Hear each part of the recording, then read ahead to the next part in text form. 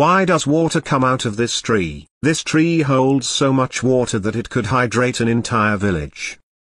It is massive in size, and in some large, old baobab trees, the middle is hollow because multiple stems grow together from the roots, merging into a single, thick trunk.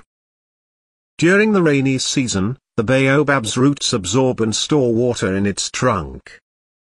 This helps it survive long periods of drought when little to no water is available.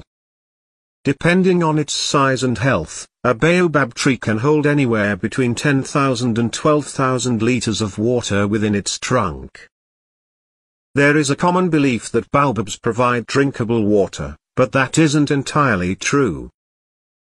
If a baobab tree is cut down, it feels extremely heavy because of the massive amount of stored water. However, when the tree dries, it becomes lightweight again. In fact, these trees can store about 650 liters of water per cubic meter of wood, but this water is not directly drinkable like that from a fresh spring or well. Baobabs are highly efficient in water management. They use their stored water carefully, consuming only what is necessary to stay strong and grow new leaves. If they start running low on water, their trunks may shrink slightly to conserve resources.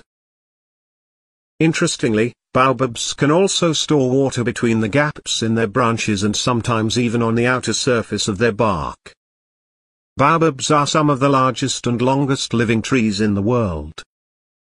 Their thick trunks and wide canopies make them easy to recognize. When they are young, their trunks are thin, but as they age, they become bottle-shaped or cylindrical, capable of holding vast amounts of water. The trunk is made up of layers of fibrous wood, though these layers don't necessarily indicate the tree's exact age. These trees also have two kinds of shoots, some are long and green, while others are thick and woody, responsible for producing seeds. Their branches can either spread outward or grow vertically, depending on the species. There are several types of baobab trees. The smallest species grows up to 10 meters and usually has multiple trunks, while the largest species can have a single or multiple trunks, sometimes reaching an astonishing 10 meters in width. Another fascinating tree that releases liquid is the birch tree. By just tapping a small hole in its trunk, sap will start flowing out. The sap that flows from birch trees is called birch sap, a natural and slightly sweet liquid.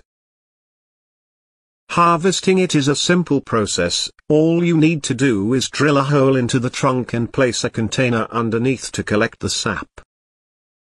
Within 5 hours, you can gather about half a bucket of birch sap. However, this process doesn't last forever. Eventually, the tree stops producing sap and seals itself to prevent excessive fluid loss. Unlike rubber trees, which produce sap year-round, birch trees can only be tapped in early spring just before their new leaves start growing. Birch sap comes from betula trees. It has been harvested for centuries in northern Europe and China, where people believe it offers numerous health benefits. Birch trees should be at least 30 years old before they are tapped to ensure they are strong enough to recover from the process.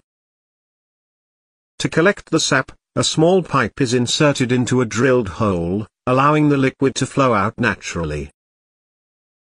Each tree can produce several liters of sap, making it a valuable resource. After the collection is finished, the hole in the tree is sealed with wood to protect it from infections and pests. Birch sap is best consumed fresh, as it starts to ferment within a few days, even if stored in a refrigerator. For hundreds of years, birch sap has been considered a healthy and medicinal drink. During the 19th and 20th centuries, it was commonly used as a natural skincare product, particularly as a face wash to cleanse and refresh the skin.